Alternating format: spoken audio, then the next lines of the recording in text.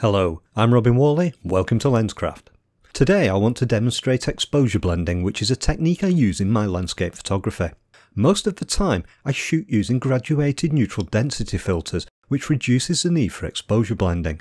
But even then, I still like to bracket my exposures in more extreme conditions. When I shot this image, I was using a Case 3-stop reverse ND grad filter to darken the sky. Because the sun was on the horizon and facing me, the dynamic range in the scene is still very high, even though I was using the filter. To be sure I captured a usable image, I decided to also bracket the exposure.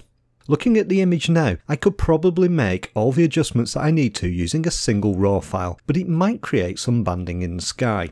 So instead, I'm going to use exposure blending to bring together two frames into one image with an extended dynamic range. I'll use this image for the foreground and one of the other images in the bracketed sequence for the sky.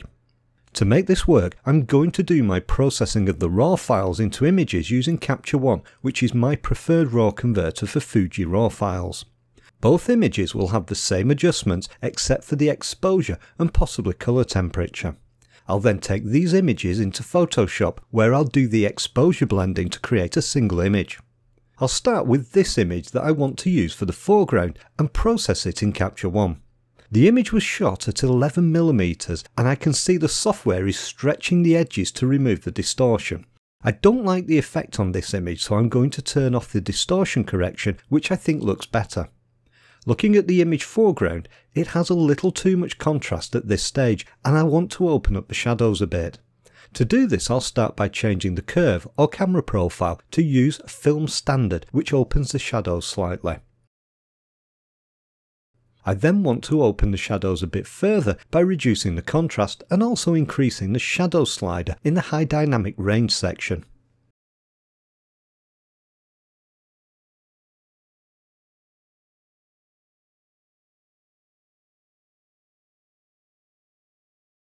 This has worked well, but it's left the image looking a bit flat. I'm not too concerned about this though at this stage because it gets fixed later in the exposure blending. What I want to do though is emphasise the frost on the rocks a little more with a clarity adjustment. Finally, I want to reduce the Kelvin slider to give the frosty rocks a slightly cooler feel. Remember, what I'm trying to do at this stage is produce a good image to use for the foreground whilst ignoring the sky completely. The next step is to apply the same adjustments that I've just made to the image and use them for the sky. To do this, I'll copy them to the adjustment clipboard in Capture One.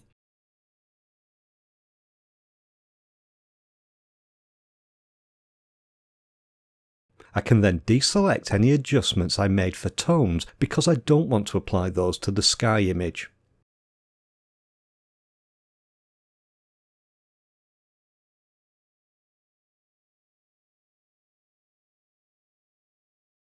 Once I've copied the adjustments to the sky image, I can then adjust the tones and possibly the colour of the sky. At this stage, all I'm trying to do is create a nice exposure for the sky, which I can then refine after I blend the exposure. I can ignore what's happening to the rest of the image.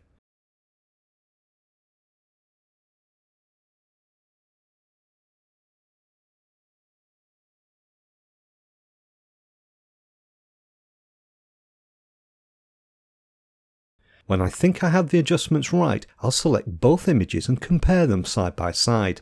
This allows me to check and adjust the tones of the two images so they're similar, which helps with the exposure blending.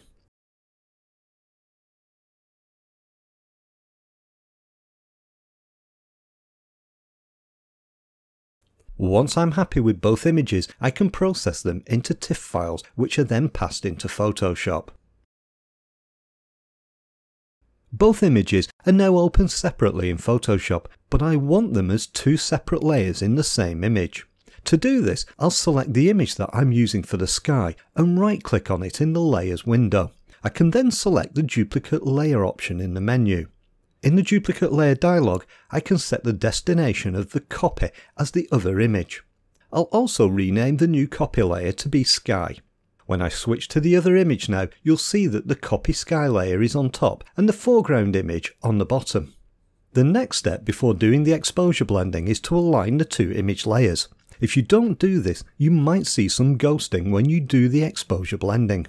This can be a problem even when you've had the camera on a tripod as I did, so don't miss this step. To align the layers, select both layers in the Layers window by holding down Shift whilst clicking with your mouse. You'll find the Auto Align Layers option, which we'll use to make the alignment, in the Edit menu.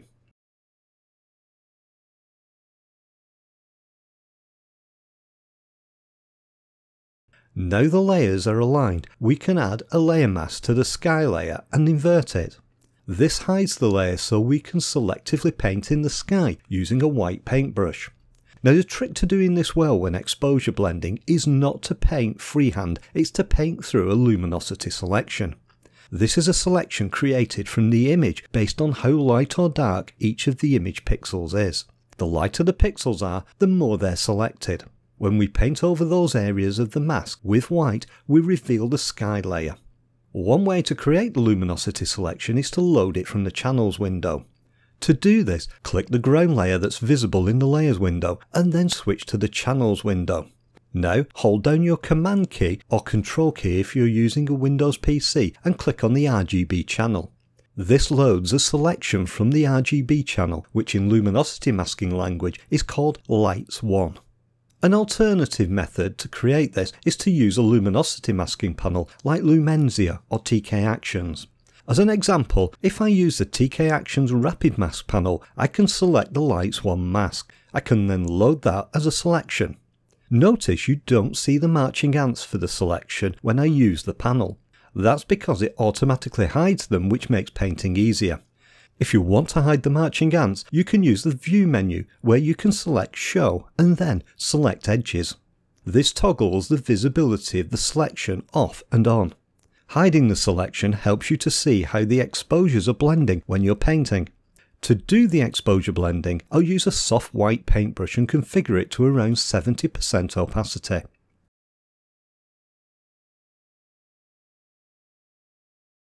Now I'm going to paint on the layer mask in the light areas of the sky to reveal the darker sky layer. I'll make several passes with the brush at this opacity.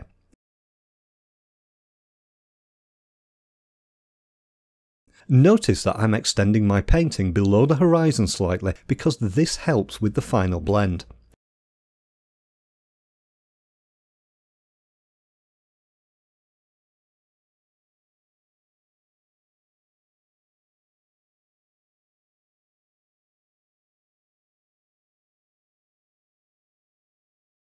If I hold down my Option key, that's the Alt key on a PC, and click on the layer mask, you can see what it looks like. At the moment, it's obvious where the two exposures are blending, but we haven't finished. I'm now going to reduce my brush opacity down to around 30% and change to painting with black. Remember, all the time I'm doing this, the Lights 1 luminosity selection is still active and I'm painting through it.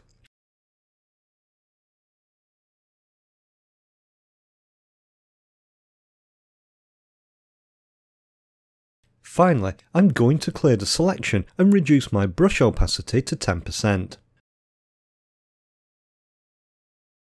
I'm now going to paint over the transition zone between the sky and the ground to help blend the exposure.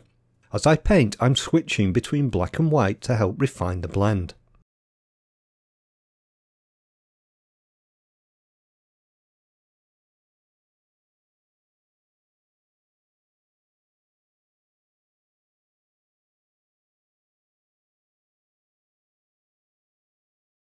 If I turn the sky layer off and on, you can see how natural the blending of the two exposures is. This makes the technique extremely difficult to detect if you didn't already know that the image used exposure blending. Now we need to deal with the image looking a little flat, which is a common problem at this stage when exposure blending. I'll correct this using a levels adjustment layer. Instead of applying a single layer, I'm going to apply separate adjustments to the two layers. This is important as it helps to improve the realism of the finished image. I'll start by selecting the ground layer and then I'll add a new levels adjustment layer immediately above it. Now I can adjust the foreground to make sure there's a black point. I'll then bring out the detail in the frost using the white and mid-tone levels.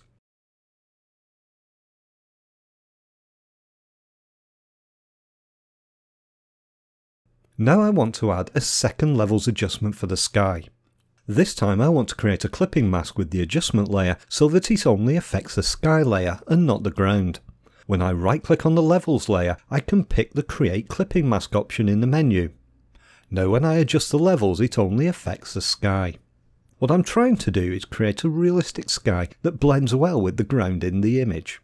I'm not trying to produce a finished image at this stage. Exposure blending is only the first step in the editing process to produce the final image. Once we have a good exposure blend, we can apply other adjustments to create the finished image. Now we've covered a lot in this video, so let's quickly recap the process. Start by picking 2 frames to use for the exposure blending. Edit both images with the same adjustment, but then adjust one image for the ground and the other for the sky. Bring both images into an image editor like Photoshop and combine them as layers into a single image. Mask out the sky layer to hide it. Create a light swan luminosity selection from the ground layer where the sky is too bright. Paint through the selection onto the layer mask with white to reveal the replacement sky. Adjust each layer with levels to refine the blending. It's probably going to take a little practice before you're confident with exposure blending, but the process I've demonstrated usually works well.